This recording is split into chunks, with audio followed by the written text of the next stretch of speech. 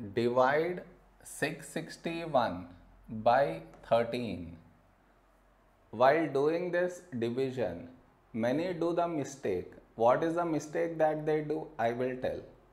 But before that, first we should frame it in this way. See, that is 661, 13 here. Okay. Next. Now here we have 6. 6 is smaller than 13, so we take two numbers, that is 66. A number close to 66 in 13 table is 13 5s 65. Now we should subtract. 66 minus 65 is 1. Now you bring the beside number down. Now here we have 11. 11 is smaller than 13.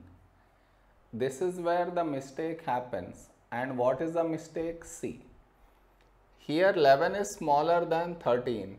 So what many do is, they put a dot and take 0 here, which is wrong. Just now you brought a number down. And in the same step you cannot put a dot and take 0. I repeat. Bringing the number down, putting a dot and taking 0. Both at the same step you should not do, which is wrong. You are not supposed to do that.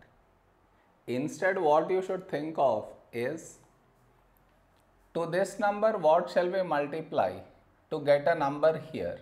If we multiply by 1, we get 13 here, but 13 is larger than 11. So what we do is, we multiply by 0. So 13 into 0 is 0. Now you subtract 11 minus 0, 11. Here you did not bring any number down. Now 11 is smaller than 13, so now you take decimal and take 0 here. Now here we have 110. A number close to 110 in 13 table is 13 8s 104. Now you subtract, you get 6. Now you take 0. And it goes on. I am not doing that.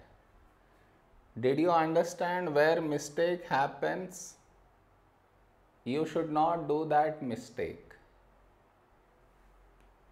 Am I clear?